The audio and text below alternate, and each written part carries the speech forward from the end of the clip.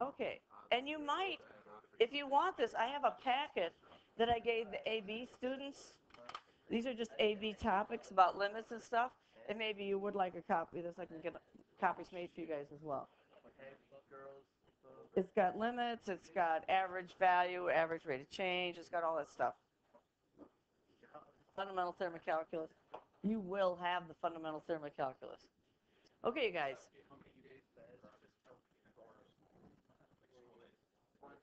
There's 9 weeks. 9 times 5, 45. How? Skiing? Okay, why am I focusing on this? I'm not really too much worried about decay, but this problem will be on the exam. Okay, Eric?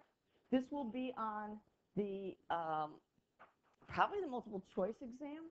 And I think I gave you some problems with multiple choice with this. This says the rate of increase in our population during a short period of time is directly proportional, which means it's a multiple of the population.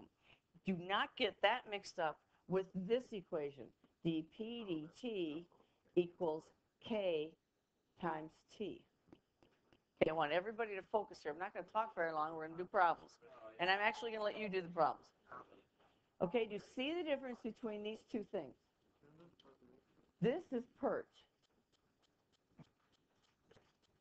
This is not. If you separate the variables, dp equals kt dt, and then if you integrate, this is p equals kt squared over 2 plus c. But it looks like this one. Some of you are going to say, oh, that's logistic. No, it's not. We've just talked about the logistic one. You'll never have to solve the logistic one. So make sure you read your variables carefully. So we're going to solve this one and show that that's what it is. You should know what it looks like. It will never be plus a constant. We said again, it will never, ever be plus 4, plus a constant. So when they give you that on a multiple choice, they say which ones could be a solution. You're going to throw that one out. It's quick. You know it's not right. When you get this, read it carefully. There's a P there and a P there. I'm going to get something like perch. And so that makes that a quick problem. You have 55 minutes for 28 problems. That's how many minutes a problem? This is 7-3. I should have that right. It's 2 minutes a problem. No, this is 7-4. We did 7-3 yesterday. Whoops. So it's just exponential growth and decay. My main concern is this. And then we are going to do 2 problems. We're going to do 2012 and 2011, the diffy Qs on those.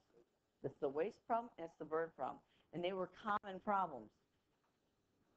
I believe BC had those problems too. Ooh, this has been squeaking today. So how do we solve this?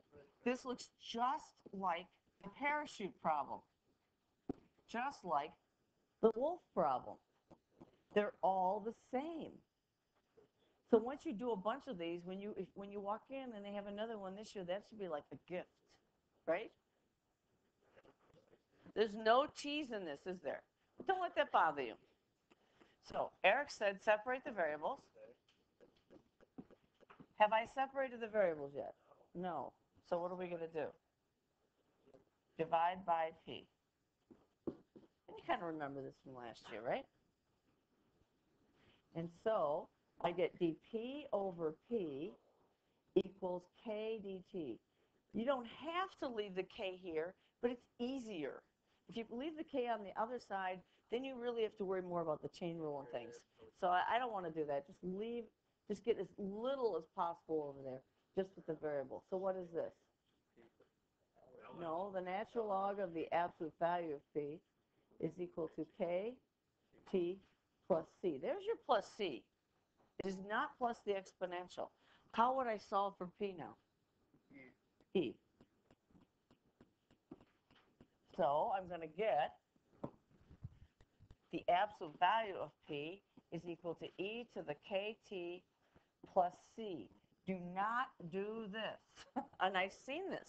I see it on all levels. It doesn't matter. E to the kt plus e to the c. No, no, no. That is not true. And you know what? You don't have to simplify it, so who cares? Now, what we're going to do here is we are going to simplify it. Now, this is population. Is the population going to be negative? No. So we can get rid of the absolute value. But it's e to the kt times e to the c. So when t is equal to 0, my population is equal to the initial population, right? We can call it that. Is that okay, you guys, over there? So if I substitute that in, I get P0 equals e to the k times 0 times e to the c. So what is e to the c? Because this is what? 1. So e to the c is equal to the initial population. Substituting that back in here, the population is the initial population e to the kt, or PERT. Make the k and r, and you've got PERT. That's all there is. So when you do the waste problem, it's the same thing.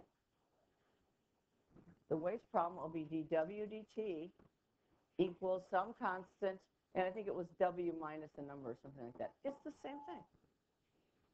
There's no difference. All this is a, if I get rid of that number there, then it would be kw. dp dt equals k times p. dw dt equals k times w. It's the same equation solved in the same way.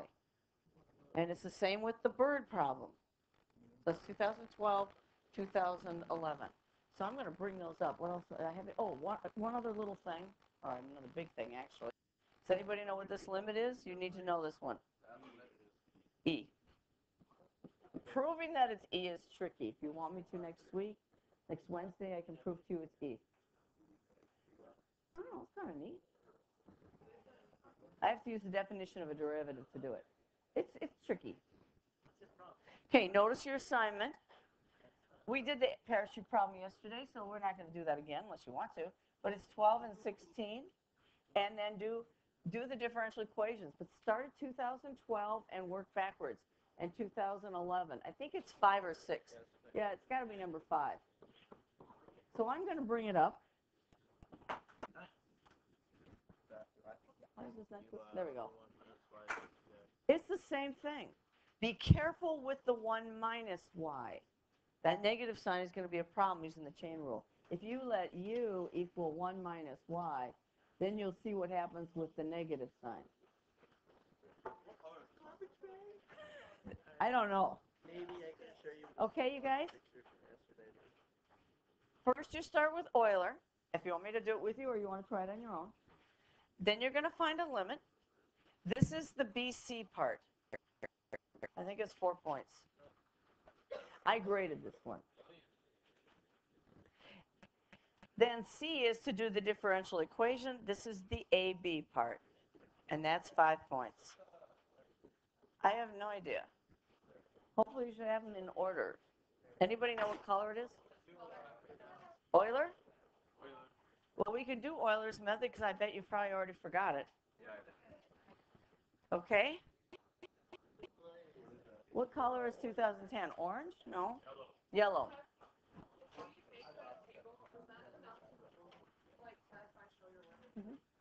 Is the table good enough? Yes. Now, what Euler's method is doing is taking your derivative, and you're going to start at a point, and you're going to find another point, but not to the curve. Okay, guys? You're going to start here, and you're going to go on the tangent line and find that y value. It's not going to be right, but it's pretty close. If your step size is small, then it's pretty good. Now, be careful with this one. We're going to start at x equals 1 and go to x equals 0. I want equal step sizes. How big is h? Negative, not, I want 2 step sizes. Negative 1/2. Okay, we gave you the point for Euler if you went the wrong direction. It's 2 points, but you got partial credit if you did h being positive. Okay, so how are we going to do this? I'm in the middle of the exam, Ori. How am I going to remember what the equation of the tangent line is? It's y minus y1 equals mx minus x1. Hey guys. Hey guys. Eric. Eric. How do I do Euler? I solve this equation for y. That's my next y value. It's the y value I start at plus the slope. Well, that's just dy dx. And this is the step size. That's h. So would you like a table like we did? I think it helps me.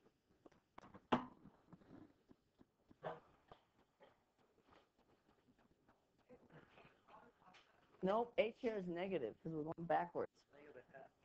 So we are going to start where? This is the n.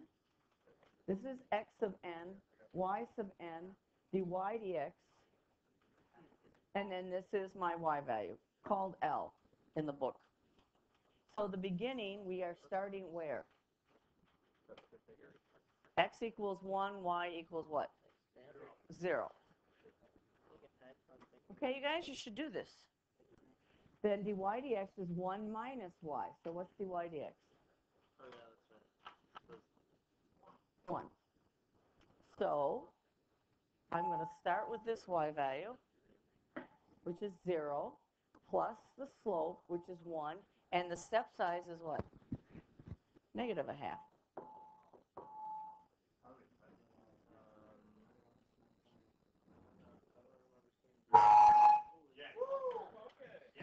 Okay, can you even? Just does crazy things.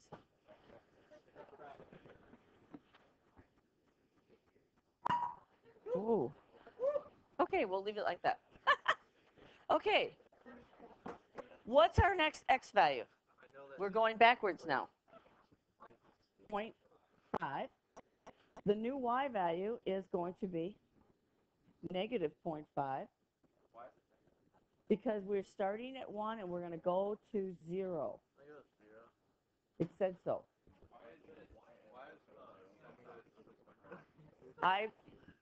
Yes. Gotta ask. Yes, it says I want to start at 1 and go to 0, and I have 2 steps. If I was dividing by, if I wanted 3 step sizes, I would divide by 3. 4 steps, I would divide by 4, and then I'd have to do it 4 times. There's not going to be more than 2. Maybe 3, but I doubt it. Yes.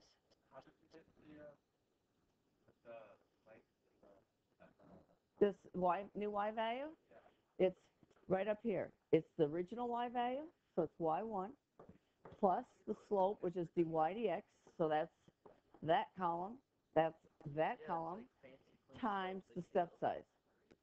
And we said because we're going backwards from 1 to 0, you might even want to do this. 1.5 and then 0. That might help you to see the step size was negative. So are we okay with this now? Nick, is this okay? Sadler? You okay with this? Okay. Are we ready for the next dy dx? It's 1 minus negative 0.5. So what is that? 1.